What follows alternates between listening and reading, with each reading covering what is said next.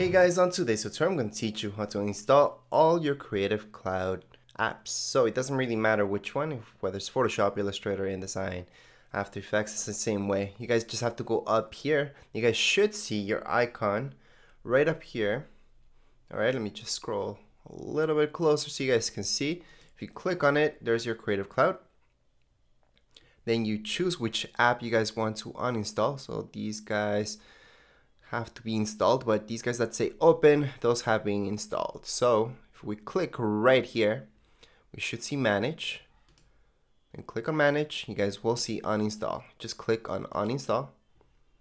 You guys can keep your preferences or remove them. I'm just gonna remove them, and there we go. So it's gonna be waiting, and it's gonna uninstall each app.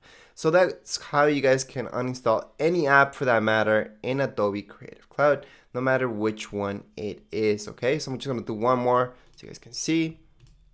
Now let's say you guys don't see Creative Cloud up there for some reason. Well, don't worry about it. You guys can find it with your Spotlight search. So here we go, top right hand corner. See that? Spotlight search. Just click on it.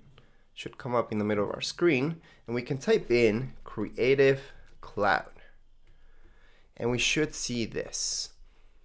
As long as you guys see this very first option, just double click on it and it's gonna pop up here like you saw it. Okay, and from there we can go on and just uninstall any app that we want from Creative Cloud.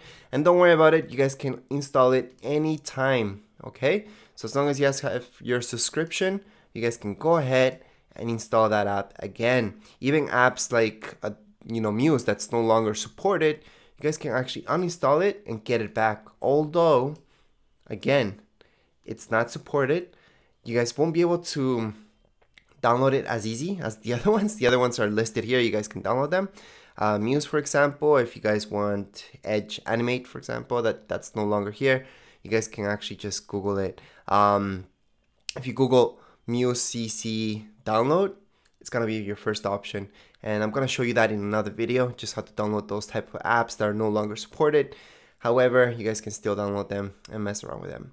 Anyways, that's it for this video tutorial. If you guys have any questions, comments, you can write them down here in the comments area. And don't forget to subscribe and rate. Thank you.